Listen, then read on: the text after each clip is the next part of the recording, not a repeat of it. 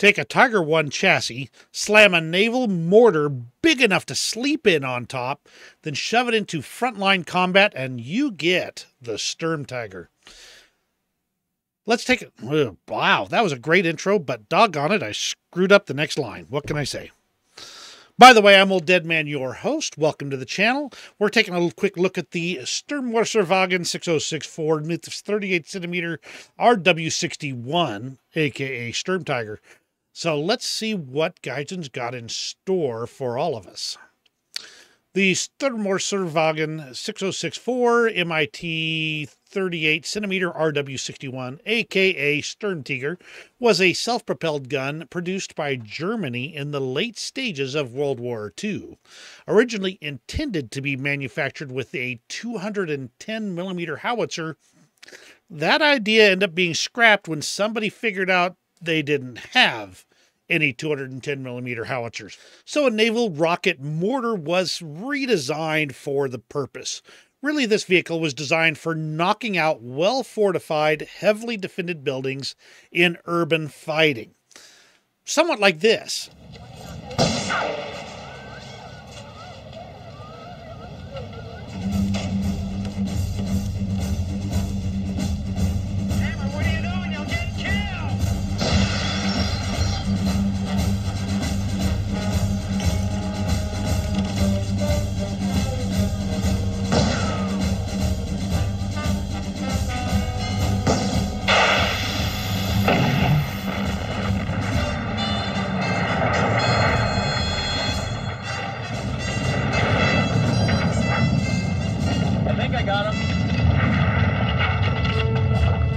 The first prototype was delivered in October 1943, and a total of 18 were built on rebuilt Tiger 1 chassis.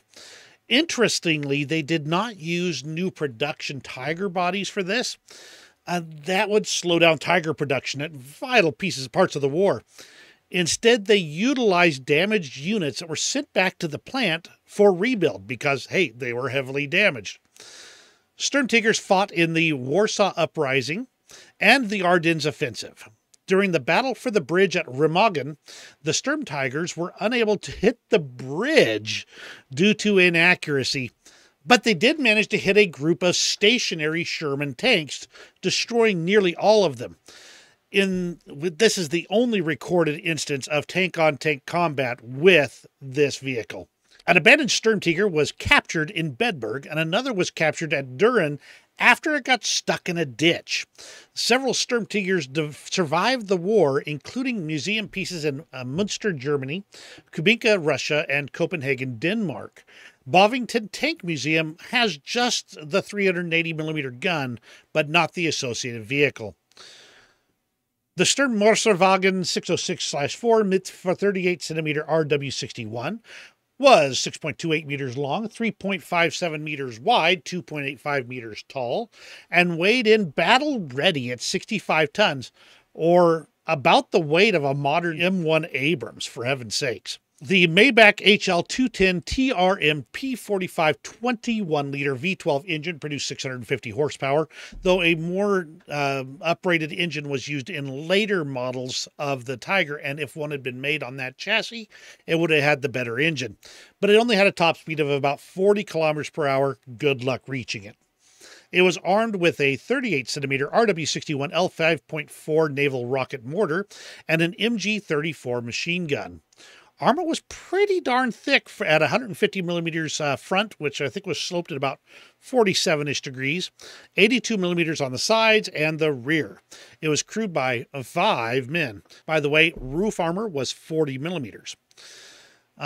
One source does state that it takes 10 minutes to reload the gun.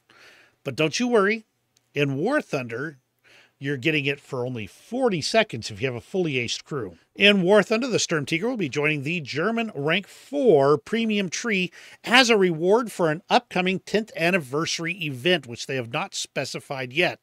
It will only be armed with the high explosive shell, not a shaped charge shell that was also an option for the vehicle during the war. What do you think of the Sturmtiger finally coming to War Thunder?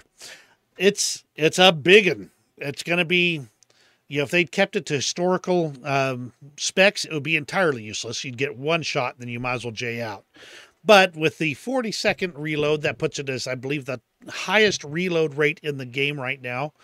And that means that even if you loaded it up with all 14 shells, you could start holding down the fire button, and 9 minutes, 20 seconds into the match, you would fire your last shell.